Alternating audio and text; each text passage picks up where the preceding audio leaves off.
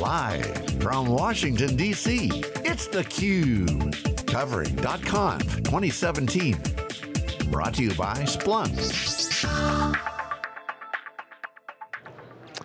And welcome back. Here on theCUBE, we continue our coverage of .conf 2017. Splunk's get together here with some 7,000 plus attendees, 65 countries, right on the show floor. A lot of buzz happening down here, and it's all good. Along with Dave Vellante, I'm John Walls. We are live, as I said, in our nation's capital. And we're joined by a guest who represents an organization that is a member of the Splunk for Good program. We're going to explain that in just a little bit. But Sherrie Caltagirone is the founder and executive director of the Global Emancipation Network. And Sherrie, thanks for being with us. We appreciate your time. Thanks so much for having me on, John. So your organization has to do with countering and combating global trafficking, human trafficking. That's right. We think about sex trafficking, labor trafficking, but you're a participant in the Splunk for Good program, which is their 10-year pledge to support organizations such as yours to the tune of up to $100 million over that 10 years to all kinds of organizations. So first off, let's just talk about that process, how you got involved, and then we want to get into how you're actually using this data that you're mining right now from your work. Yeah. So first off, how did you get involved with Splunk? So it was really organic in that it's a really small community. There are a lot of people in the tech space who I found really want to use their skills for good, and they're very happy to make connections between people. So we had a mutual friend actually introduce me to Mansi Mirza, who's the head of security here at Splunk, and he said, you know, I'm really passionate about trafficking. I want to help fight trafficking. Let me connect you with Corey Marshall at Splunk for Good. So the rest is really history, and I have to tell you, yes, they have pledged up to $100 million to help and in products and services, but what's more is they really individually care about our projects and that they are helping me build things. I call them up all the time and say, hey, let's brainstorm an idea, let's solve a problem, let's figure out how we can do this together.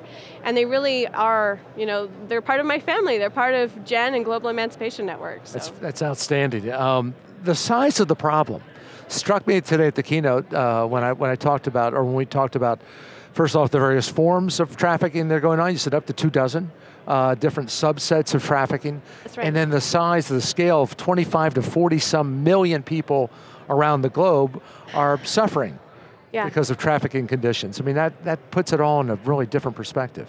You're right, those aren't even numbers that we can really fathom what that means, can we? We don't know what 20 million looks like, and you're right, there's such a wide discrepancy between the numbers, 20 million, 46 million, maybe it's somewhere in between, and that is exactly part of the problem that we have, is that there is no reliable data. Everyone silos their individual parts of the data that they have for trafficking, all the different stakeholders, that's government, NGOs, law enforcement, academia, it's all kinds, it runs the gamut really. And so it's really difficult to figure out exactly what the truth is. There's no reliable, repeatable way to count trafficking. So right now it's mostly anecdotal.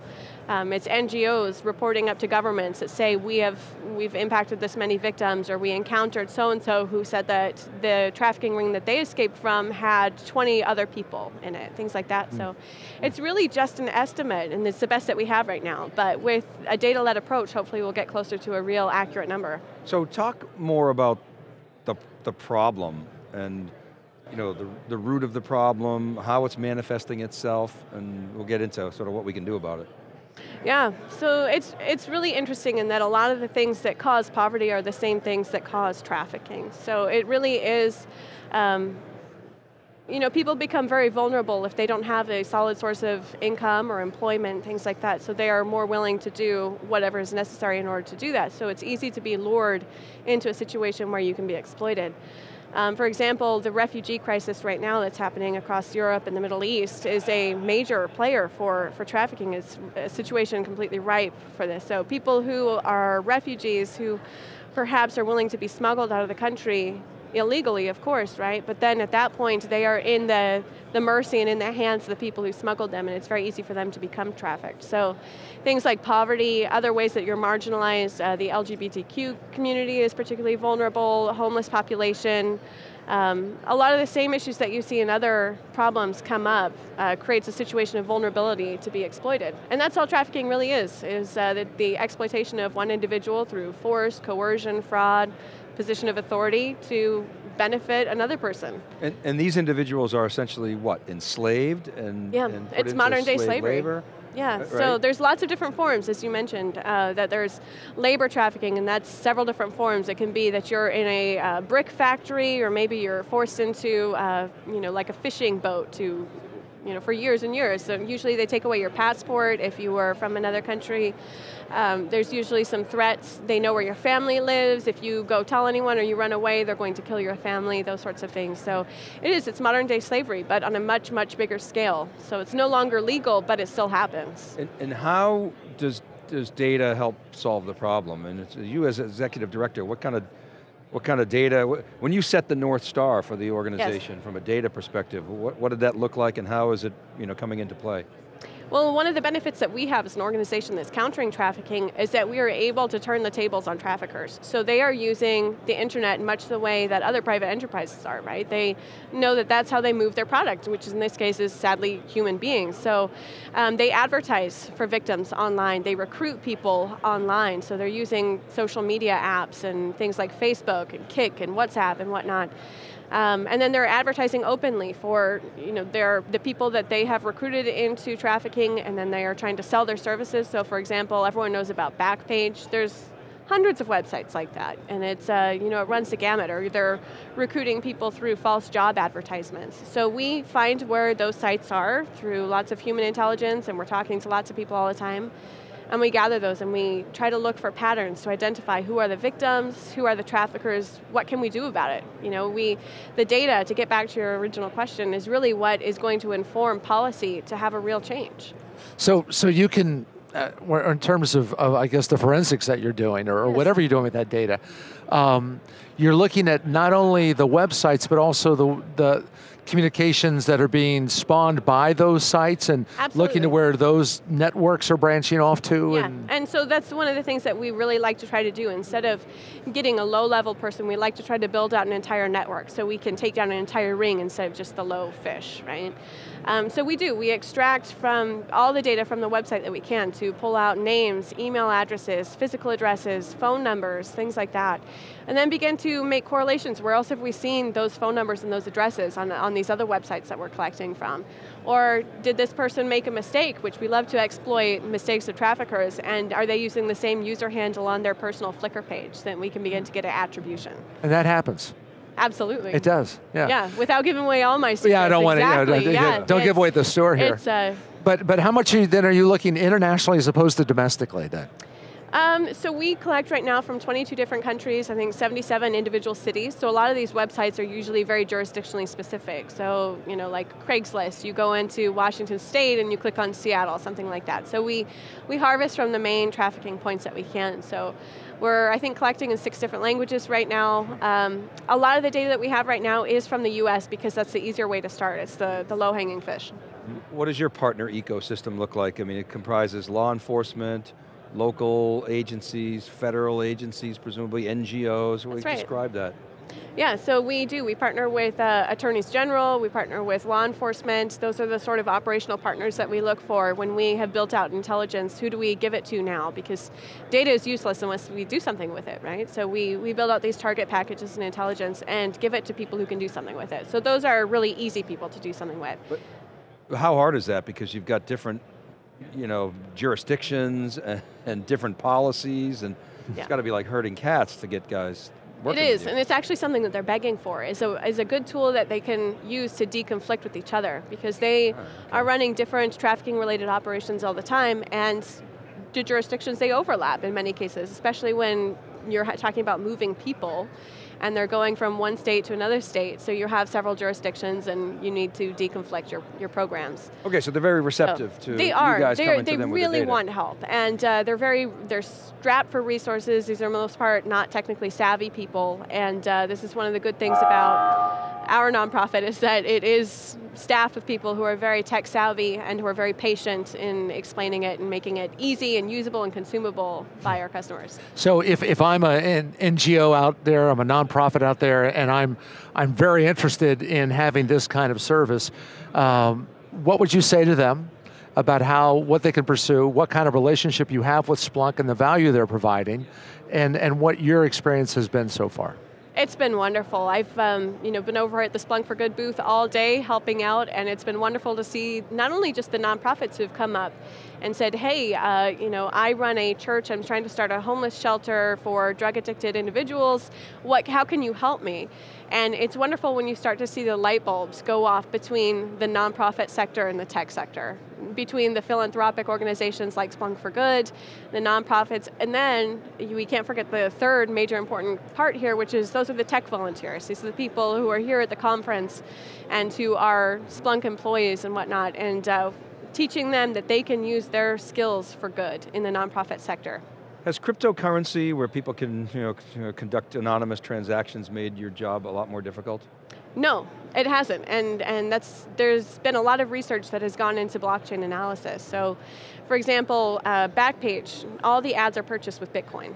And so there's been a wonderful amount of research then trying to time the posts to when the Bitcoin was purchased and when the transactions happened. So they've done that, and it's really successful. There are a couple of other companies who do just that, like Chainalysis that we partner with. So you can use data to de-anonymize? That's right. It's not as anonymous as people think it is. So love it. Yeah, exactly. We love to exploit those little things like that. So a lot of the websites, they put their wallets out there, and then we use that. You're like reverse hackers.